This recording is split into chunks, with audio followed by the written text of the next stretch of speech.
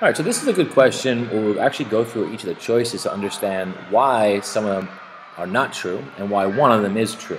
So pause the video, give it a shot, and press play when you're ready to talk to me about it.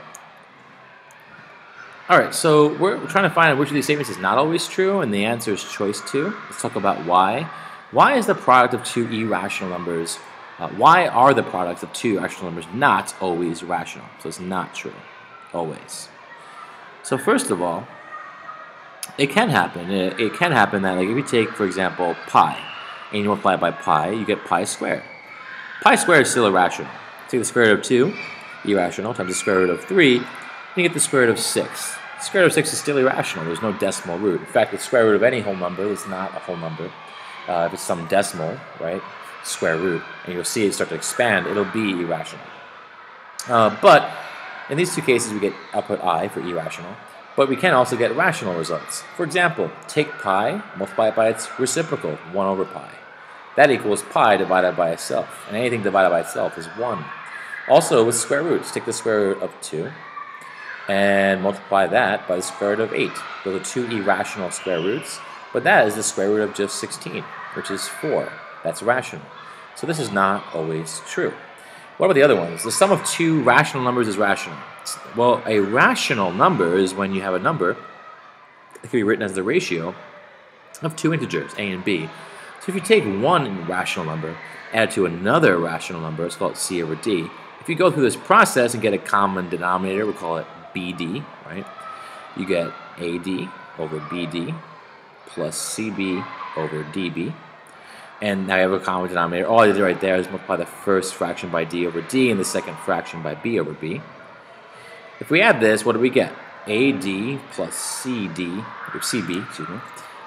And then we leave the denominator alone, right? When you're adding fractions, you don't touch that. This is still rational because the product of two rational numbers is rational. The sum of two products that are rational numbers are rational. So this is an integer up here. This is a rational number. This is rational. Then you take a rational and divide it by another rational, and you get a new rational number. So it's just a bunch of rational numbers combined. It's always true. It's always rational.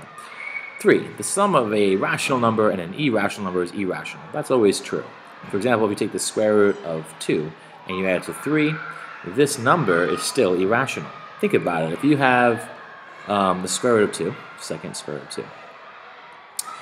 2. Oops, square root of 2. Look at this long expanding decimal here. I don't know what's happening, sorry. Second square root 2. 1.4142135, so on and so forth. If you add 3 to this, what's it going to do? It's just going to change the number in front. You're still going to have that non-terminating, non-repeating decimal that goes on forever without any repeating pattern. So you can take irrational numbers, add to rational numbers, and you'll still have a rational result. Choice 4. The product of a non-zero rational number and an irrational number is irrational. That's true as well, for a very similar reason. If you take the square root of 2 and multiply it by 3, right, what's going to happen? Square root of 2 times, press the right button, 3, right? You're just tripling every digit in the sequence. So if the sequence to begin with of digits is never-ending and non-repeating, you're going to have a new sequence of never-ending, non-repeating digits. The only exception, of course, is 0, but they say it's non-zero, right? If you take 0 and multiply it by the square root of 2, that is rational. That's 0. But we're not allowed to consider that case. It's only cases where non-zero numbers times irrational numbers are being multiplied, and that's always irrational. All right, I hope this helped.